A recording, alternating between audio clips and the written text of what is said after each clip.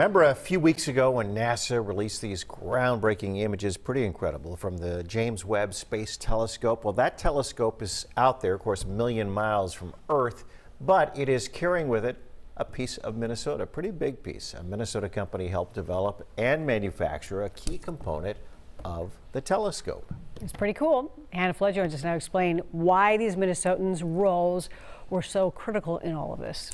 Critical role, really big piece of equipment. I'll show you in a second. The company's called Sheldahl. They make flexible materials. They're located down in Northfield, Minnesota, including they make some materials that have gone up into space. So I want to show you exactly what component here on the James Webb Telescope they developed.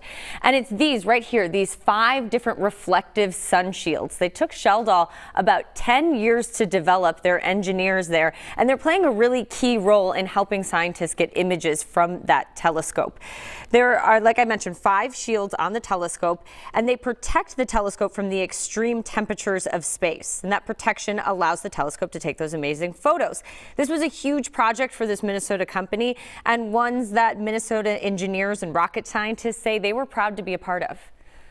I've had a huge sense of pride being involved with the project, probably the biggest space mission of the decade. A big space mission here, a big project for Sheldahl, but this is something they're kind of used to. So you're seeing the Apollo 11 here on your screen, of course, the vehicle that landed on the moon back in the 1960s. That gold reflective material was developed by Sheldahl. Same with the Hubble Space Telescope, the precursor to the James Webb.